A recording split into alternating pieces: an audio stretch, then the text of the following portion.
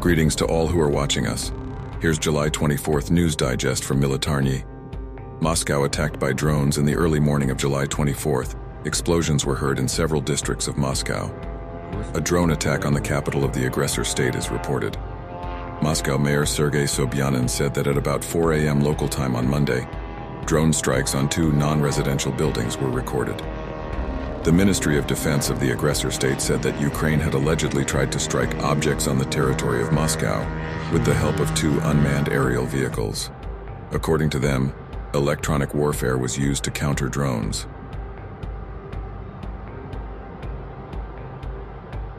In Crimea, explosions reported at an ammunition depot.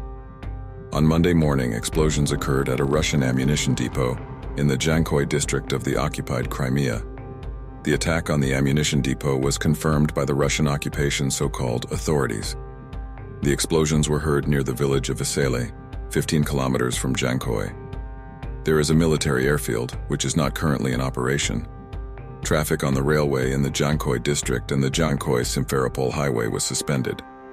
In addition, the occupiers decided to evacuate the population from nearby villages within a radius of 5 kilometers to temporary accommodation.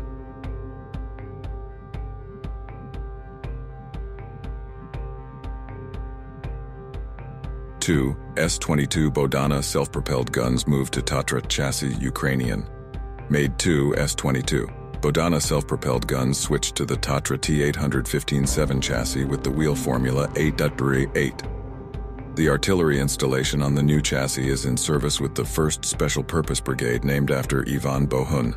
The concept of the 2 S-22 Bohdana self-propelled guns on the Tatra T-815-7 chassis with an armored cab was presented at the IDEX 2023 exhibition in Abu Dhabi. This concept is usually called Bohdana 3.0, and the version on the MAZ 6317 chassis, Bohdana 2.0. This chassis is used on the Ukrainian Buravy MLRs and the Neptune coastal anti-ship complex. In addition, these chassis are used with Caesar and Atmos self-propelled guns. Subscribe to Militarnyi to know more.